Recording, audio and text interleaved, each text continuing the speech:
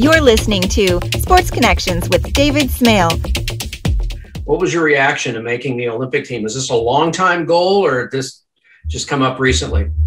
So it started in 2016. I was a high school senior, and karate hadn't been in the Olympics yet. So this is the first time it's ever in the Olympics, and probably the last since it was denied its entrance to the 2024 Olympics.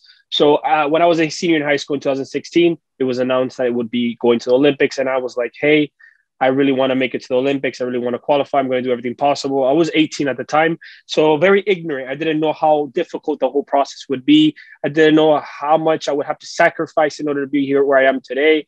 But, you know, through the years, that the following 3 years that came after that, well, 4 or 5 years that came after that, I started to develop as an athlete, as a human in so many ways. And before I knew it, I'm a completely different person than I was, obviously, from high school.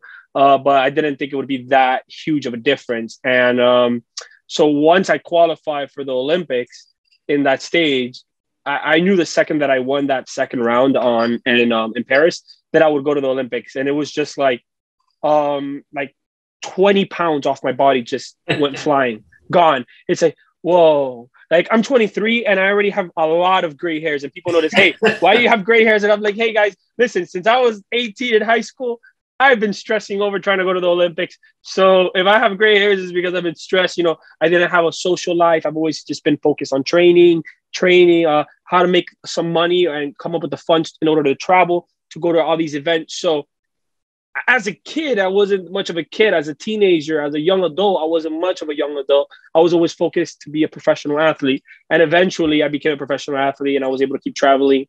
Funded, thankfully, you know, thank God to the federation and everyone that was able to support me. And so when I qualified for the team, it was a dream come true. I thought about all the sacrifices my family made, and my sensei Robert Young and everyone that contributed to my career. It's just like, hey, you know, we did it, and I'm here. That's really cool. Hear all the time about people achieving a dream. And it doesn't sound like yours was a lifelong dream, but it certainly culminated with something that was really special for you. I want to talk about the various types of martial arts. To the casual observer, they all look the same. Taekwondo, Judo, Karate. Talk about the differences between karate, your sport, and Judo and Taekwondo. So let's talk about something very similar very quickly. So we have Judo, Taekwondo, Karate, Do. So they all end in Do. And Do means the way, a way of. So Karate meaning empty hand, the way of empty hand. Taekwondo, I don't know what Taekwondo means, but I'm assuming it would mean something about the kicks, because Taekwondo is generally focused on kicking. Judo is generally focused on throws, slams, you know, controlling your opponent, throwing them, taking them down. Taekwondo is mostly focused on kicks, and Karate is focused on mostly empty hand techniques, which is a combination also of kicking, throwing. So karate is more mixed up with everything in general. So martial arts would be like the big picture. Not only Taekwondo, not only Judo, not only Karate, but Jiu-Jitsu and all these other things that exist. Aikido, a lot of things, you know, a lot of martial arts, even MMA. All these things are martial arts, right? And now after you find out what each martial art is, like you have Karate, Judo, Taekwondo, like you were saying, now each one will be separated. Like Karate is separated into styles.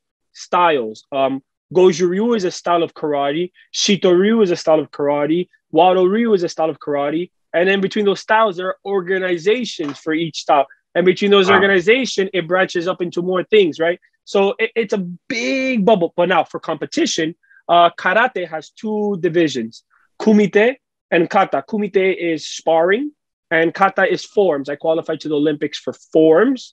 There are only 10 competitors in the world that qualify for forms, for Kata, forms, and 10 male and 10 female. So it was very difficult because it's not only one athlete per country in the world. There was just 10 athletes in the world that get to qualify for the Olympics in Kata. It was very limited, very restricted, and the process was hard, yeah.